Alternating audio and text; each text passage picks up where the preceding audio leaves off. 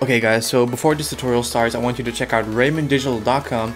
It's basically a website where you can get like really awesome high quality intro templates that are really easy to edit. All the info is in the description down below.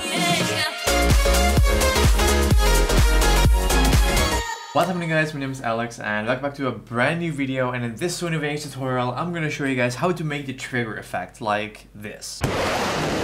So that looks really awesome. So I'm going to show you guys how to do the exact same thing what I just showed you guys in this Sony Vegas tutorial. So make sure to smash the like button down below already, and I would say let's get started. So as you guys can see, as usual, we have Sony Vegas open, and basically the next thing, the first thing you want to do is you want to just drag in the picture that you want to make like shake and everything. So what I did, I just went onto Photoshop, I took a screenshot of a video and I just placed the triggered picture on there, because if you're only going to use like the trigger, only the picture like this, if you're only going to place the trigger effect, as you guys can see right here at the bottom, and then like a screenshot, you have to animate them both and everything to make them go like at the same time. So what I just did, I went to Photoshop, I took a screenshot of a video, I placed the trigger like picture already in there. So the only thing we need to do is make it move and add the sound effect. That's a lot faster. If you want to have like the triggered picture and the sound effect used in this video, you can find a link in the description. You can find like a bit.ly link to the download link, so you can download those two things so you can get started right away. So let's start out with the first thing. As you guys can see right here,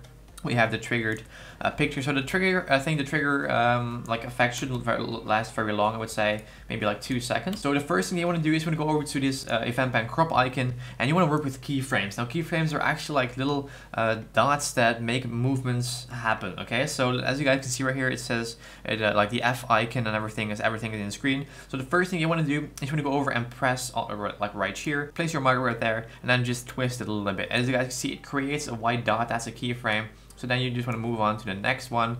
Just make it like shake like this. Next one, make it also go back like that. Boom. Also do it like this. Keep on doing this. Keep on placing keyframes and keep on turning the actual screen until you are happy with it. So I'm just going to keep on doing it real quick, so it will look very like moving. It's going to move really fast. So I just have to go ahead and do this, place keyframes every time I just twist this image. 2 hours later. So as you clearly can see, we have a lot of keyframes right here, and those are actually like the movements going like this. So I'm going to show you guys how it looks right now. So this is what we made already.